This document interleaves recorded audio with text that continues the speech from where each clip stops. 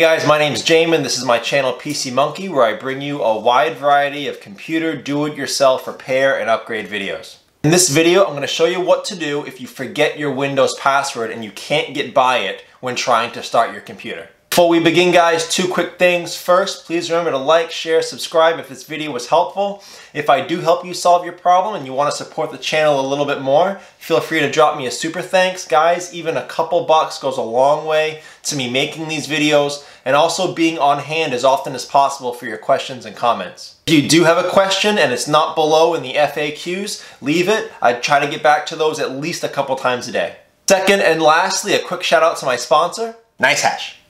NiceHash is the world's largest hash power marketplace. What that means for you is you can now rent out your computer's unused power online to people who mine cryptocurrency, and they pay you for that power in Bitcoin. Great way to earn some money on the side. Great way to start investigating the world of crypto. You can check them out here, or I'll fill you in a little bit more about them at the end of the video. So now let's get into the project. Well, I just started up this Asus ROG laptop. I'm going to hit escape. As you can see here, it's not accepting any passwords. Just try to skip it. Password's incorrect.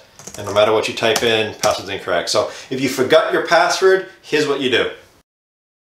You're going to hold down your shift key, and you're going to go over here and you're going to restart the computer. So we're going to hold down shift, tap on this power button, and hit restart. All while holding down your shift key. I'm still holding down on it. Okay, now I just let the shift key up once that restarted. So now you're in your recovery options here. So I'm going to go down to this third option, troubleshoot. Reset this PC. So for me, this computer is a purchased used laptop. I want to remove everything. I don't care about losing the data. If it's you and you want to keep your data, you would choose this. Hopefully you have a backup as well. But I'm going to hit remove everything. And now the computer starts the restart process. So I'll stay here with you. I'll fast forward some parts that take a long time, but I'll show you what happens when this restart process is done. So this is asking a cloud or a local. I'm going to hit local. I'm going to select all drives. Because in this computer, there's more than one drive. A lot of you will only have one hard drive. And then I'm going to select fully clean the drive.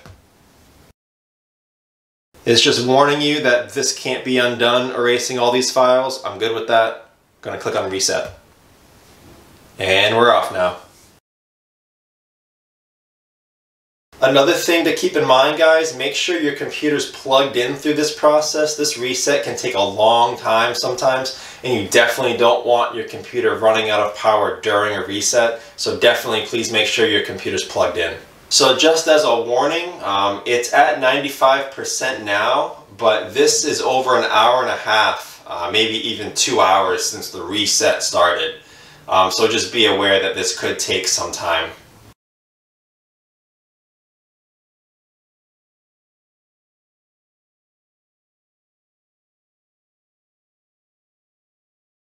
So now it's reinstalling Windows for us. As you can see down here, your PC will restart several times. So just so you know, if it does do that, that's why. Alright, so now we're kind of at the same screen you'd see with a new Windows install. So I'm just going to go through these options with you. Select your region. I'm going to hit next. Or yes, rather. Is this the right keyboard layout? Yes. Do you want to add another keyboard layout? No. I'm going to hit skip. If you guys choose to connect to a network on a new install or a factory reset like this, you're going to be forced to either sign into a Microsoft account or create a new Microsoft account. Because I don't want to be forced into that choice, I'm going to click on this button here. I don't have internet. I'm going to have Windows set up without internet.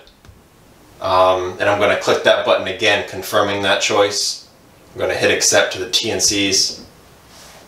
That way, this computer will finish setting up, and then I can log into a Wi-Fi network, then I can update, and then I can choose what I want to do about a Microsoft account.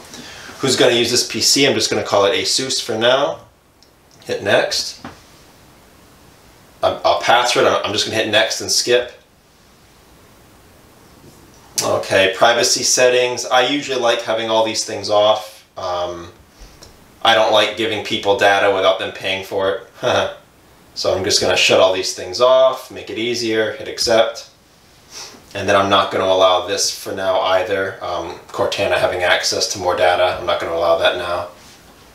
Alright, so it's finishing up. Alright, and there we go. We're at your desktop. Okay, so now you're at your desktop, Windows is installed. After this process, what I would do to make sure the computer is running well, I would go into updates after signing on to a Wi-Fi network, and I would run all your updates. This is basically a new version of Windows, and you're going to have a lot of updates. So to take you as an example through that, to go into it a little more in depth, there'll be a video link up here showing you how to process all those updates. Before ending this video, please remember to like, share, subscribe if this was helpful. If I did help you out from a hard spot, feel free to leave a super thanks. And as I mentioned before the video, I'll fill you in a little bit now more on my sponsor, NiceHash. NiceHash, as mentioned, is the world's largest hash power marketplace. Again, what that means for you is you can now rent out your computer's unused power online to cryptocurrency miners who will then pay you in Bitcoin. It is a great way to put your computer to work without you having to work yourself. It's a great way to invest in Bitcoin without any actual investment. You've already bought the computer. It's already using electricity. This just puts it to work for you. And in this way you can start learning the world of crypto without risking your investment. You can store your money on their wallets. You can use their research tools to research other cryptocurrencies, and you can use their exchange feature to trade for other cryptocurrencies. It's a fascinating world. It's really kind of fun. Feel free to click this link for more info. If you have any questions or comments, leave them below. I do try to get back to you guys a couple times a day at least. Thank you so much for watching, and I hope to see you on my next video.